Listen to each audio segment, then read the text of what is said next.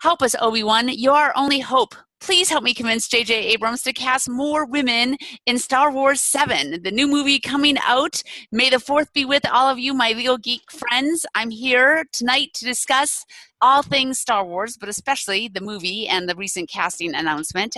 With me, as always, is my partner in geekdom, Josh Gilliland. We also have with us a special guest, a judge and also a Star Wars expert, Judge Sciarrino, joining us from New York. Hey, Judge, how are you? How are you? I'm good. And All now right. you can actually give the name of the Star Wars 7. Oh, you knew it. You were the one who revealed it to me tonight. So you tell us, drum roll, what is Star Wars 7? The Order of the Jedi. Ooh. All right. Well, I'd love to start off, Josh, if you don't mind. I know Judge Sciarrino is really an expert in the Star Wars world and some of the books that have been written about kind of what happens after the Return of the Jedi. So I know none of us know exactly what's going to happen in Star Wars 7, but I'm kind of looking to you based on the title, based on some of the casting news, based on the authors.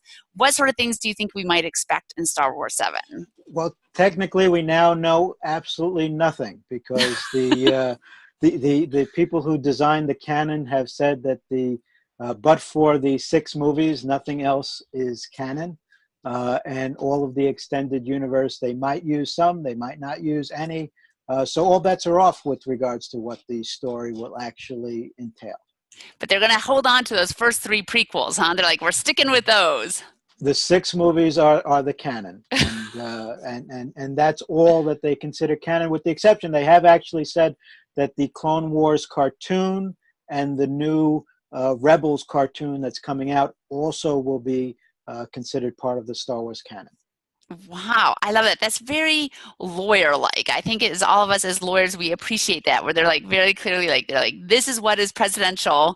The other stuff may be persuasive, but is not binding on us when we write the script for Star Wars 7. So as a legal geek, I appreciate those lines. No, I guess we're going to have alternative universes to explain the EU and all that went on there. So we'll see if Han and Leia get married, if they have 3 children like they do in the books. Does Luke get married? None of that is now known. Wow. I'm okay with that because it's okay to be surprised in a movie. That was the beauty of Star Wars the first time around, and a lot of us take that for granted now. The entire bookcase of books that I have is not happy about it. Plus, you can also, and J.J. Abrams, who's at the center of Star Wars, sometimes you can overplay the secrecy. Remember with Star Trek, the last Star Trek, the birth of Khan, I don't know what the name of it was, but it was such a secret what it was. And, the villain's identity was so secretive, and everyone's like, it's Khan. And he's like, no, it's a secret. And then it was Khan. So sometimes almost the obsession with the secrecy ends up really backfiring. I mean, I agree. I don't like spoilers, but it's okay to have some ideas to speculate. I think, J.J. Abrams' kind of obsession with secrecy to the other extreme can actually kind of hurt his movies. And I'm still kind of hopeful that that's going to somewhat come into play, and that at least some of the really good parts of the extended universe are going to be surprised by actually being there in the movie. But we'll see. Yeah. Wait and see. We can have a surprise. It's a good thing. And in theory, this would have been 50 years after the end of the Clone Wars. So it's possible you can see somebody very elderly from the end of the Clone Wars appearing in this. So let's wait and find out. Well, so, okay, and again, I'm not the Star Wars expert that you guys are beyond. I really stick to the original 3. So after the Return of the Jedi, do we have any idea? I mean, we still have Han Solo, Princess Leia, Luke Skywalker showing up in some form in this new movie based on the cast announcement. Do we have any idea, like how far after the Return of the Jedi this new movie is going to be set? Have they given any indication of that? I believe they did state the amount of years that it's following the movie, and it also appears that there will be no Lando. Or at least he wasn't at the cast meeting. But yeah, we're looking. Which is a big looking. Disappointment because I love Lando. Right, we're looking at 25 years after the movie. I believe it was that that this one would be taking place. So it's almost real time in where the movie were, so that people will have aged those amount of years basically in real life and in the movie. So we don't have to expect a lot of Botox or CGI to try and make, Han Solo look 20 years younger than he really is now. Han looks the best of the three stars, at least in He my does. opinion. That's not saying much, though. Even he hasn't aged that well. But yeah, Mark was in a pretty bad accident, a car accident, and Carrie Fisher has been very honest of all of her troubles and abuses, and that does have some wear and tear on the body. She has lived a rough life. I do have to give a plug for her her book. Sorry, Josh. I don't know where that came from. Her book, Wishful Drinking, is just a fantastic book. And she is a brilliant writer and just hysterical. And she was also brilliant, of course, when she was on 30 Rock. But it will be interesting to see what kind of role, how big a role the three of them, of course, have in this one. And Mark Hamill, to his credit, I mean, he's been seriously working out with a trainer and tweeted out some pictures the other day, and he's gotten himself in really, really good shape. So wow, they are taking it seriously.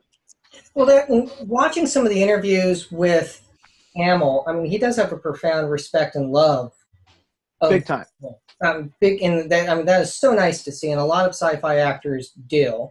You see those who are grumpy about it, but some of them truly, truly love it, and that's a beautiful thing. So he believes in this because again, even to the point of the people that are in the costumes that he has gotten back, who are real fans of the movie. So whether you're talking Anthony Daniels or Chewbacca or Peter is they really love that character that they played for all of those years, and I'm glad to see that it's the same person in the costume as opposed to just CGIing Chewbacca.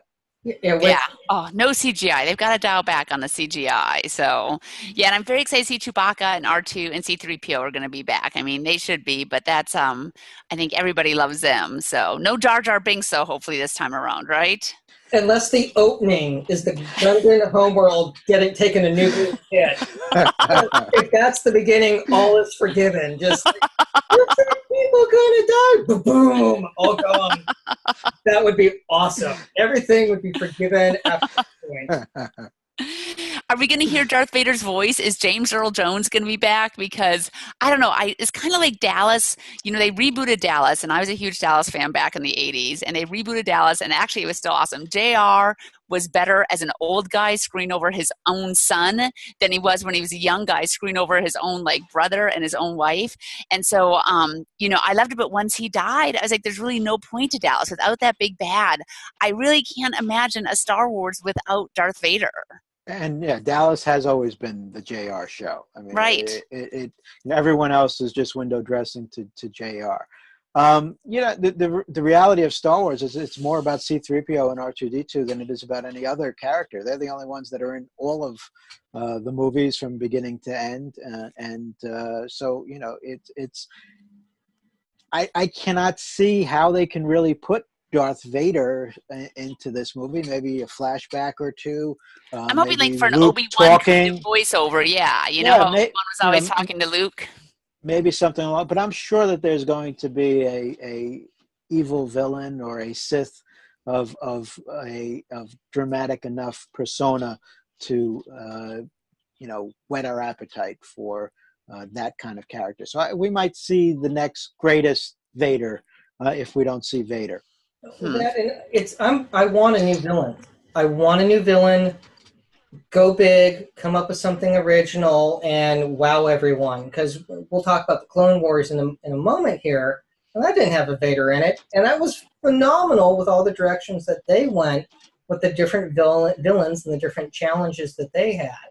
So it's not Vader dependent, even though Vader has some wonderful lines and took no prisoners and was really, really mean. And awesome. For me, it was very Vader-centric, so we'll have to see. I don't know if it will be the same to me without Vader. So, I mean, there are other great lines, Han and Chewie and Princess Leia were always awesome, and R2-D2, of course. As long as I guess there's R2-D2, it is too hard to get upset. But I don't know, R2-D2 and Darth Vader, they're like the two sides of the Star Wars coin for me. And I agree. It's the rise and fall of Vader that is the the story, and Vader is the best character. But there have been some good Siths in the books that have become phenomenal characters, and I think if the writing is good and if they really cast well, we can get a heck of a villain here. All right. Well, speaking of villains, let's turn to the Clone Wars and General Krell and what happened in the 4th season. And I am not a Clone Wars person at all. So maybe, Judge, could you tell me a little bit about what actions Krell was taking as a general? It starts. It was a 4-episode arc, and in the 4th season, and it starts with Anakin leading his battalion and the 501 and a large takeover of a planet that's very important to the Republic, and he is all of a sudden called away by the Emperor, coincidence or not, and General Krell steps in to lead his battalion, and that's where it starts. And right away you get the feel that General Krell has not the same kind of respect and admiration for the clones that General Skywalker had. General Skywalker led in the front always. His troops loved him because there was nothing that he would ask of his troops that he wasn't willing to do himself. General Krell right away doesn't call any of the clones by their names. They're back to their clone serial numbers, and you can right away tell, just the disconnect and the dislike for and the lack of respect for the clones, and that's where it really starts to take off. Oh, so the clones, I take it, did not react well to him then. Well, the clones, partly because of the way they were bred, which is to follow Jedi and follow orders without question. They are made to follow the general's orders, and so right away, even though they didn't agree with some of the orders that he was taking, and their commander did voice his opposition to a few of them, they followed through because that's what they were bred to do. Now, the commanders and the officers and the ARC troops, which are like their special forces, did have less programming with regards to following orders than the regular clone troopers, because they needed them to be able to react more spontaneously, to be able to think more independently, because they were going to be tasked with tougher missions. So the same type of conditioning on them wasn't to the same level as the troopers, which is why a lot of those ARC troopers had to be gotten rid of or escaped, actually, when Order 66 down the road came into play. Some of them actually went back to, in the books, which might not exist anymore, went back to Mandalorian and kind of started back up the Mandalorian planet, which Boba Fett then comes back to lead later on in other books that might not take place anymore. This is a very cool expanded universe, though, and one of these days I'm going to get into it. Maybe if I can get my kids back into Star Wars, I'll be able to start reading and watching some of this stuff with them. Supposedly, Disney's trying to, make Boba Fett, I'm hearing, into a bit more of a hero for a movie. So that's going to be interesting to see how they pull that off as well. Oh, that is I like it. That's kind of a twist. Okay, well, let's back up. First off, if we're into Star Wars, we're calling Child Protective Services because that's just wrong, okay? They got out of it. They're in other things now. I know. My son's obsessed with finding Bigfoot. What can I say? Yeah. Just tell him Bigfoot is really Chewbacca. All right, so that's issue. Get him right back in. Yeah. Okay, so that's issue 1. Issue 2, the fact that Anakin Skywalker slaughtered younglings and we're still able to market him from Disney, I think we'll be okay working in a Boba Fett movie of the bounty hunter who's redeeming himself. There's a bunch of ways that we could go, but after you slaughter children and a whole building full of them, there's really, that sets a pretty low bar of, what's acceptable. So what is Order 66? Order 66 is the pre-programmed order in all of the clones' minds that when that order comes about, you're to kill any Jedi that are in sight. And that's the way the overwhelming bulk of the Jedis were massacred on the same day around the universe, and putting the Jedi Order out of existence. Oh wow! Except for the twins that escaped, and Obi-Wan, and a few splattering other Jedis here and there, and Yoda, and then Darth Vader at that point, began his purge of the remaining Jedis and traveled the universe to kill whatever Jedis that were still around that were in hiding. So it's a good feel-good moment. So yeah, those clones. So let's go ahead, Josh. Sorry. So going back to Krell, in the first part of the story, they have a plan to attack a city, and Skywalker's plan is to do multiple attacks at the same time, hit and run, soften the target. And on one level, it reminded me of President Garfield's Civil War strategy on how he became a war hero with breaking up his force and all attacking at the same time from different directions. And the Confederates thought there was a large army attacking from all sides. So it kind of reminded me of that. Krell did something that would be truly barbaric, and not trying to protect the lives of the troops, but taking the main road into the city for a frontal assault. And if history's taught us anything, frontal assaults generally don't end well for those conducting the frontal assault. So he's putting his own men through a meat grinder, which is also not endearing his leadership style to the men, because he's getting them slaughtered left and right.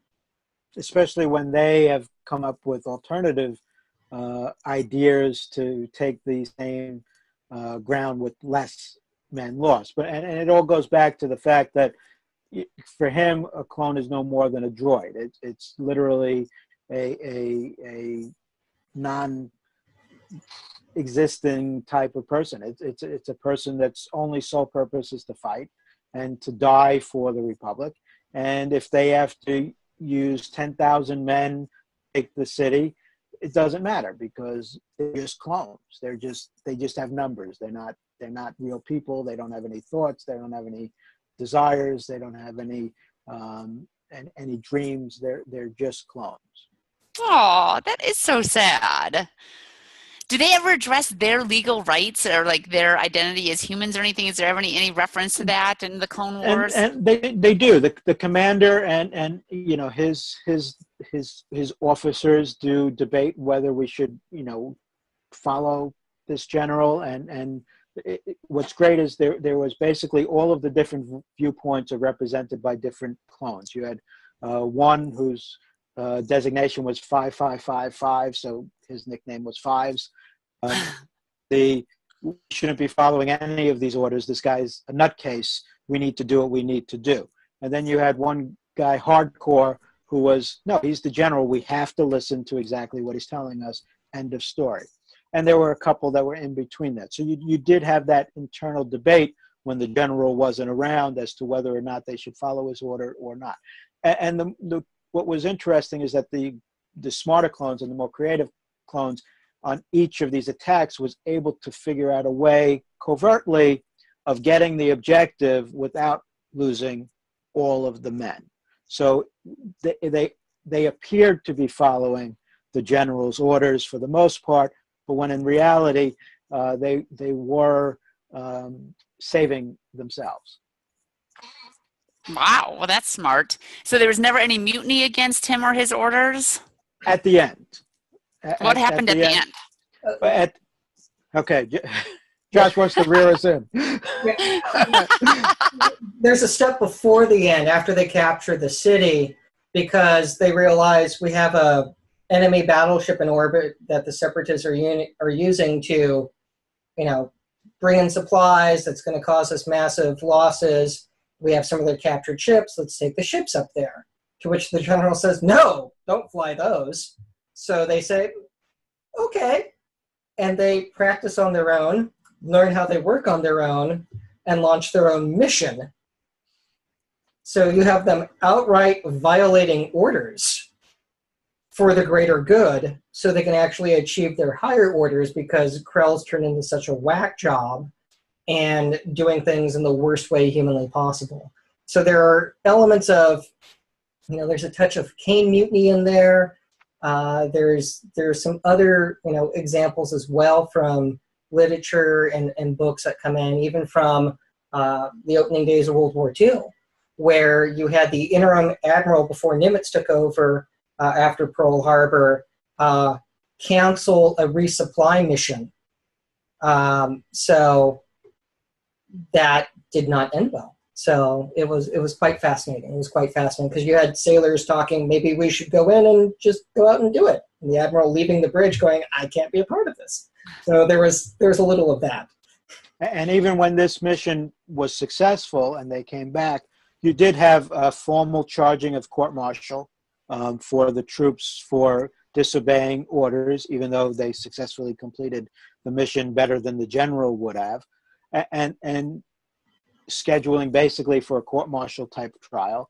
And then the general basically says, "Now that's going to take too long. Let's just execute them." And at that point, a firing squad is created, and the mutineers are put on the wall, and the clone troopers are at that point ordered to fire and kill their fellow clone troopers. Okay, and spoiler alert, everybody, if you haven't seen this, but I want to know, do they actually fire? They actually fire, and every single clone trooper would make the stormtrooper very, very proud because every shot missed. Aww. Good. So I assume that it was eventually revealed why Krell was being so wacko? It was eventually revealed, and throughout you never really, it appeared that it was just this dislike of the clones. Mm-hmm. It turned out to be much more than that. He was basically auditioning to become Count Dooku's apprentice. He wanted to, he had joined the dark side and at that point wanted to become a Sith himself. So he was doing this by wiping out the clones, and by failing to take this planet, he would then be able to go to Count Dooku and say, "Look what I did for you, make me your apprentice." Oh, wow. Interesting. So that kind of makes, and I'm not an expert on military law, and I know there have been, I think about Vietnam, and I know there are cases on when you have to follow an order and when you don't and everything. But it's kind of interesting can you really judge the order that was violated in the vacuum, or do you have to take that later known fact that he was actually a traitor into consideration when deciding whether following the order was lawful or not, right? What's always tough with military law, and you only have to follow a lawful order. But what is determined to be lawful or not in the moment is incredibly, incredibly tough. Right. But if you're willing to face a court-martial, that's what you're supposed to do. If you do not believe that the order is lawful, then you're obligated not to follow it, or you could be brought up on war crimes. If, however, it's determined that the order was lawful, then you're subject to court-martial. So it's not an easy thing at all. Now, the reality of today's Army is it travels with lawyers, and there are lawyers and JAG officers that are connected with every command, and the commanders seek legal opinions from their JAG Corps and their staff judge advocate as to whether or not this particular action is lawful or not. And if a JAG officer was to say this is not lawful, odds are that commander would be hard pressed to order that. Otherwise, he would be subject to a court martial. Wow. But yeah, otherwise he can use kind of a whole reliance on advice of counsel sort of defense to later, defend, I guess, his position if it is said, no, that wasn't lawful. So, interesting. I didn't realize it was that complex. Sounds like those poor clones could have used some legal help probably at several steps of the way. There was not in any episodes any JAG component to any of the clone units, which unfortunate. So maybe that's something that's needed in the next movie. We should have some Jedi lawyers attached to the new Jedi units to help them to make these kind of decisions. Maybe Oscar Isaac can be a Jedi lawyer. Whatever can employ. Lawyers need jobs, especially in today's economy. So whatever can help lawyers get jobs, I'm all for. Lots of extras instead of CGI. If they need lawyers to be in stormtrooper outfits, I mean, there's all kinds of stuff. That's right. We'll do all kinds of things. Well, this is very exciting. I have to say, I'm looking forward to Star Wars VII. I have a few concerns. James Earl Jones' voice had better be somewhere in the movie. That's all I'm saying. And there better be more women. Maybe some more people of color, too, would be nice, JJ. Not all geeks are white men. So... So I'm hoping for that. So Obi-Wan, if you can pass that message on to JJ, I'd appreciate that. Josh, any final words? May the 4th be with you. Judge, how about you? Thank you so much for joining us today. And as our resident Star Wars expert, do you have any final thoughts on the movie or the Clone Wars? I'm going to go with May the 4th be with you always as well. Thanks, you guys, so much. Thanks to everyone out there. And yes, May the 4th be with you.